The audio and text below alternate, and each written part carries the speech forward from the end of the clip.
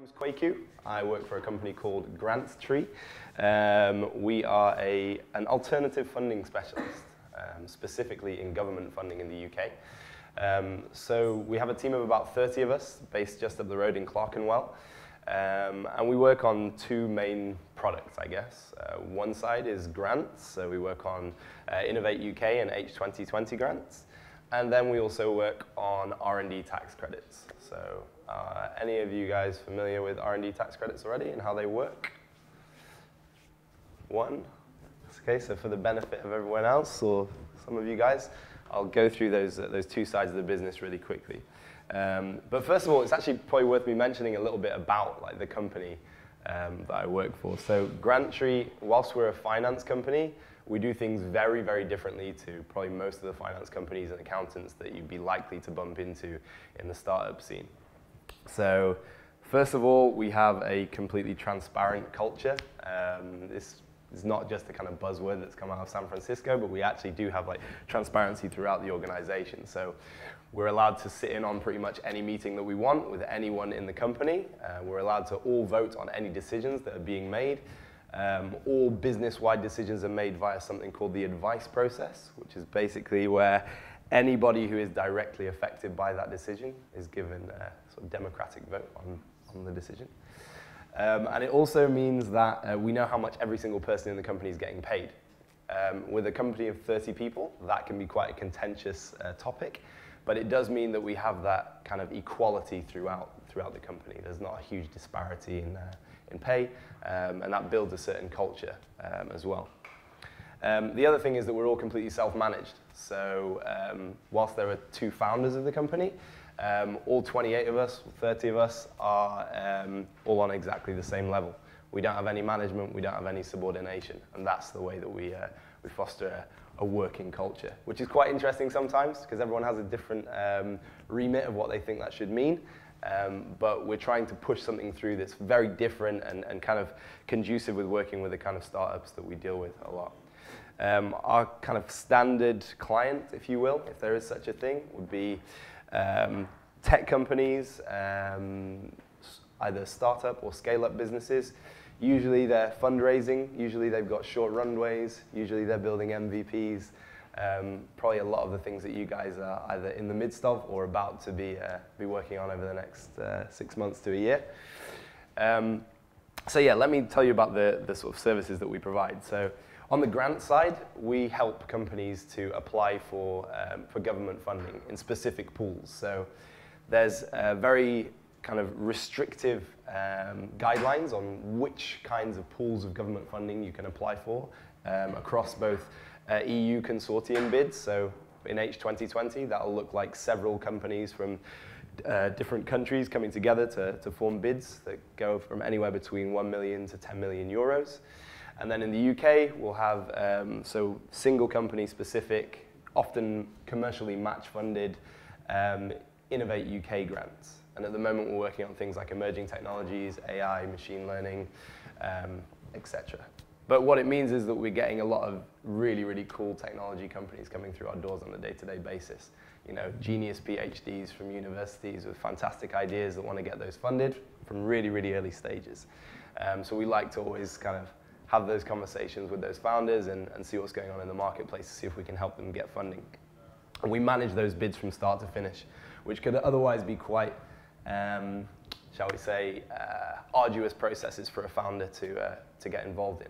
So often you'll see a founder trying to go for a grant, and trying as much as they can to kind of explain away their business idea into a grant application format. But this takes up a lot of time when a founder really wants to be running their business. After you, go for it. And then on the other side of the business is R&D tax credits. R&D tax credits is a piece of legislation that the UK brought in about 6 years ago that's supposed to incentivize businesses to invest money in innovation and in research and development. Now, research and development is basically anything termed as overcoming a technical barrier of any kind, right? So, for example, if you're building a new product, if there are iterative changes where you've had to let's say there was a problem in your product development that you have to overcome, and then you've had to do several iterations, so going through beta testing, et cetera, you can claim back a percentage of that research and development cost from the government. And that percentage can be either reclaimed back as cash from HMRC or as a tax exemption in future years. So what we help companies to do is maximize the amount of money that they can claim back from the government. And that's anywhere from between around 20% and 32% of your R&D costs. That can include things like consumables, can include things like software, and it can include things like outsourcing costs as well. So day by day, the kind of work that we're doing is sitting in front of founders like yourselves, sitting in front of technical teams, and we're breaking apart development roadmaps and finding out exactly where we can claim that money back from the government and kind of and pitch it as eligible R&D spend. So what we're going to be doing today with you guys is sitting in one-to-one sessions, and we're going to try and understand a little bit more about the businesses that you're building, about the products that you're building, and where the work that you're conducting might be eligible as R&D. If it's taking place in the UK, if it's taking place as PAYE rather than subcontracting, rather than overseas, there are different percentages that you can claim back at, and I can advise you on perhaps how you would best go about claiming that money back. In terms of grant funding as well, I'll be able to give a slight kind of overview of the grant funding landscape. I'm not a grant specialist, so please don't ask me for advice on exactly which grants to apply for, but I've certainly got access to those kind of specialists, so hopefully we can touch on that in a little bit of detail. But I think the best way from here really is to kind of open up for questions. If any of you have any questions about either grants or R&D, we can do that now, and then we can take it into the one-to-one sessions after about 10 minutes of Q&A. Any questions?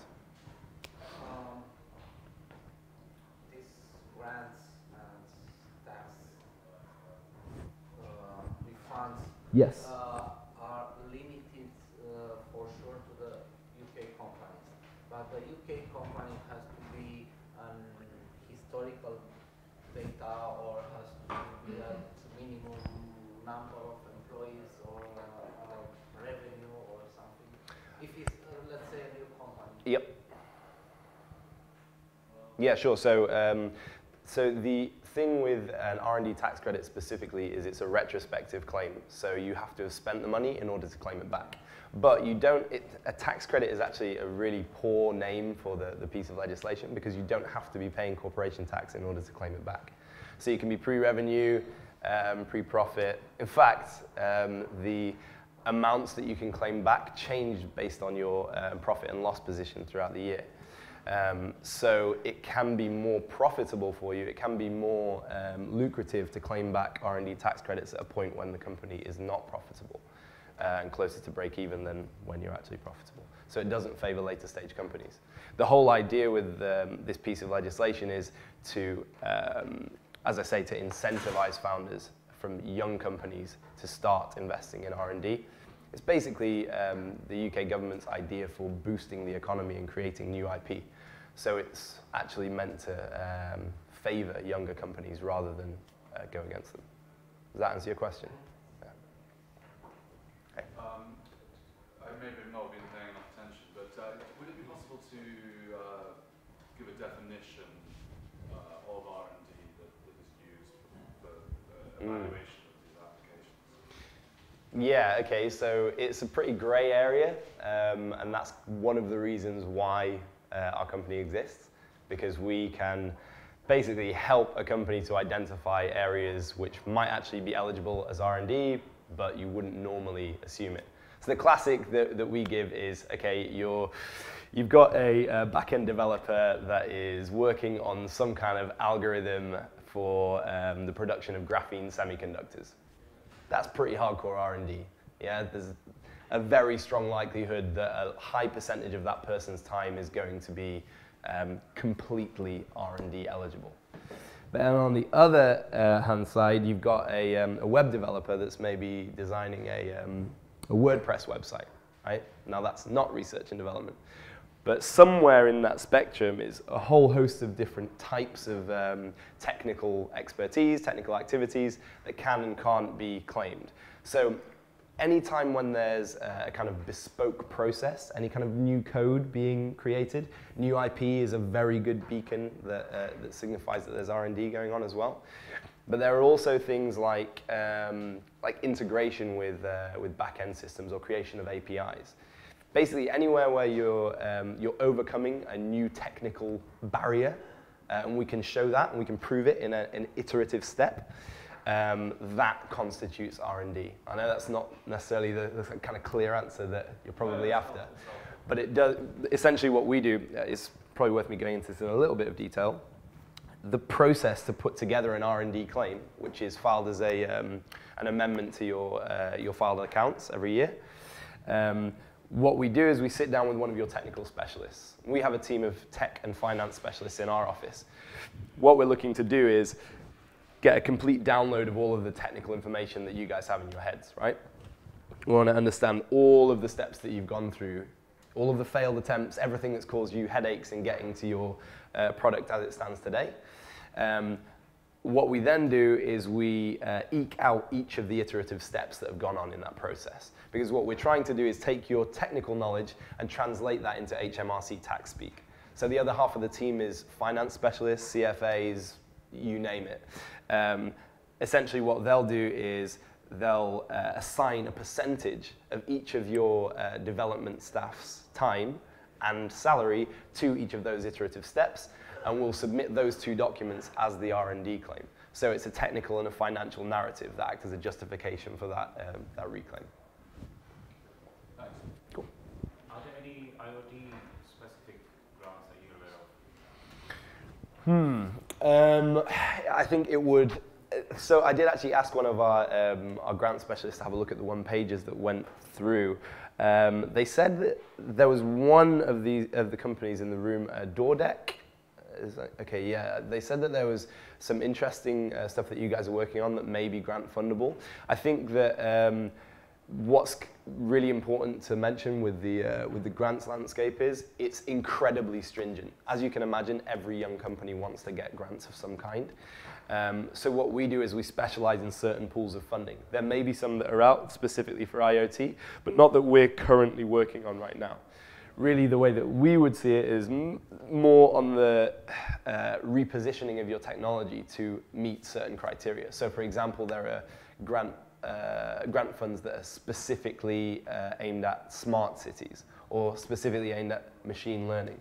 So what you'll often see is a company, like a much larger company, applying for a grant for an area of development. So if they have a machine learning team or if they have a data science team, they might apply for a grant specifically for a project within their company, but not for the company as a whole. But I can find out some more about IoT specifics for you, that's fine. This might be a little bit technical, but what about IP version 6? Is that like the in-between step between more present? Sorry, say that again, the... IP, Yep. Internet IPs. Mm-hmm. So IP version 6, is that the sec in the performance thing? Yeah, it's not my specialty, I'm afraid, no. Yeah, but I can definitely ask the question. What I would say is I'll circulate my details, and if there are any specific questions that you have around the grant funding landscape, so for H2020, for example, I can get those in front of our grant specialists and get you an answer for that, if that would be of use.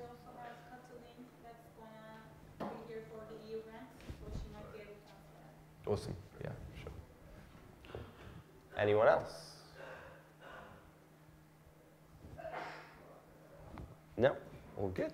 Well, listen, as I've said, I'm going to be around for the day with 20-minute, half-hour slots for any of you guys to bounce any ideas off of me about your business, about the eligibility for R&D and grants. But the other thing that I was going to say, was speaking to Kansu earlier, that obviously a number of you guys are funding, or fundraising rather.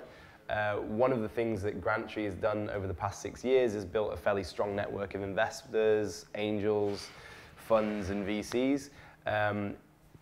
It may be worth bouncing some ideas off around the pitch decks that you have already, if that's of use. if you want to get an understanding of maybe some of the KPIs and criteria that some of those investors are looking for. We see a lot of pitch decks, and we're able to give some, what I would like to think is pretty reasonable advice around investment as well. So any of those things, please feel free to grab me. I'm going to be around for the rest of the day. Awesome. Thanks very much, guys. Cheers.